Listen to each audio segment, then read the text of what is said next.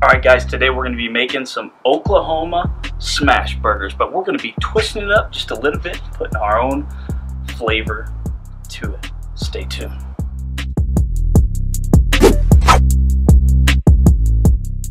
So a lot of people don't know exactly where the smash burger originated from, and from my best understanding it came from El Reno, Oklahoma back in the Great Depression. They really didn't have a whole lot of meat, so what they did was sliced up onions very thin and added them to the meat patties to really kind of fill in for the lack of meat.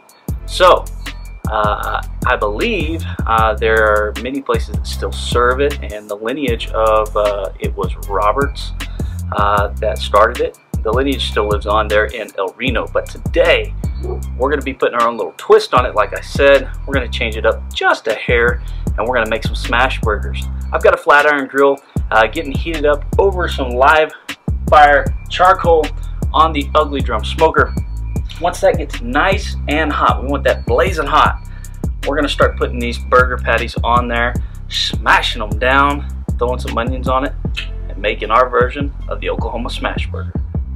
Okay guys, so our griddle is sitting right about 400 degrees, pretty nice and hot. So we're going to go ahead and take our balls and we're going to take our hamburger meat and go ahead and start making patties on the griddle. Come on. Okay guys, so the first thing you want to do is make sure that your grill is smoking hot. And this one is, obviously, I've already cooked a few, just trying to get the feel for it, okay? So first thing you want to do is really get this ball of meat slapped down on there. And the way that's splattered like that, that's kind of how you want it, because you're going to add a good chunk, handful of onions on top. Now, in Oklahoma, their onions, these are more minced than they are sliced thin, because my mandolin broke and I just couldn't really do slices, but these will work. The idea is just to get them very thin so that you can throw them on top of there, and then you grease the backside of your spatula and just smash it together. Alright, smash burger. So we're going to let that cook, get a good char on the bottom side, then we're going to flip it over and do the same thing.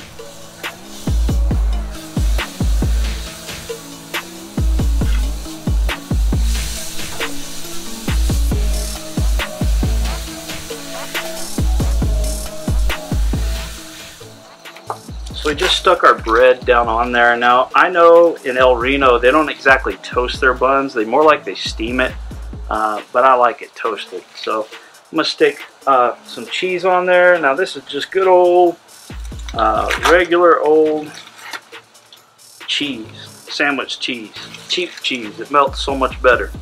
2 patties, 2 pieces of bread. I'm making a double. I know traditionally that's just a single patty, single slice of cheeseburger with a little bit of mustard and a couple of pickles. But we're going to do a double cheeseburger style, toasted. And then I'm going to put something completely different on there to make it my own. Let this get soaked up. We're going to pull these off once they get nice and toasted. And when that gets nice and melted, it's time to pull them off, get it ready to stick in our mouth.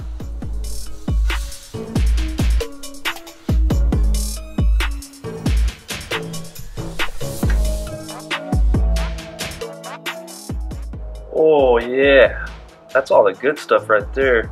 I'm actually going to put that on top. That's that caramelized onions and all that good stuff from the grill itself. So like I said, traditionally they throw 3 or 4 pieces of pickles on there, sliced pickles on there, and then some mustard, and it would be single patty and single cheese. And sometimes, most of the time, I know at Sid's they don't even use cheese sometimes. So anyways, we're going to put a little bit of our crack sauce. This is a sauce that I love to put on almost everything.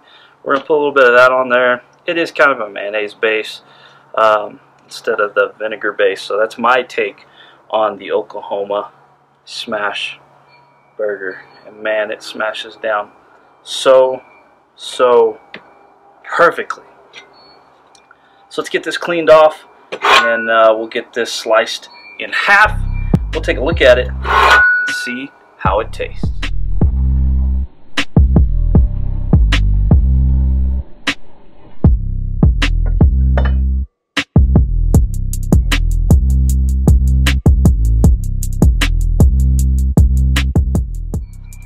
Guys, I can't wait to take a bite out of this delicious onion smash burger.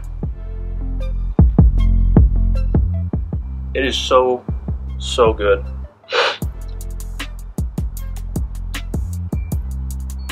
You get a taste of every level of onion cooked in a burger. Like, you get them heavily sauteed, you know, almost caramelized to nothing, all the way up to just barely cooked. I mean, in every flavor profile that an onion offers at every stage of being cooked, you get that in this burger.